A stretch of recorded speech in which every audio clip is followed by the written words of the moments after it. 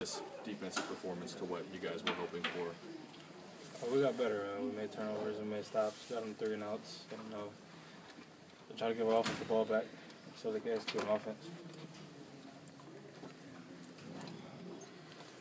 Given the offensive struggles today, you guys got 3 turnovers. How frustrating was it to watch the offense not be able to capitalize that from the 1 touchdown? We just knew they had good defense. That's what Stanford is known for, the defense.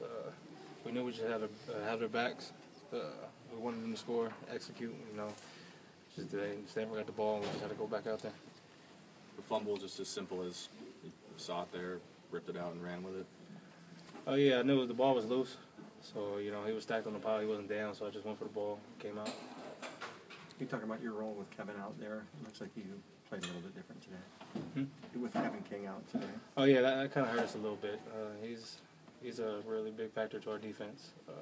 Long, cover field to field. Well, just get him back. Are you dropping back a little bit more playing like a safety? We'll see. It's not up to me, up to the coaches. How do you like doing that? First time, it felt good. Kind of worried, just didn't want to mess up the calls, but that's part of football. Coach was saying that sometimes he's not even sure where you're best suited back there. Do you kind of like that versatility, or do you prefer to just have one role? I prefer to have one role. I don't want a lot of pressure on me. It's a defensive game, or a team game.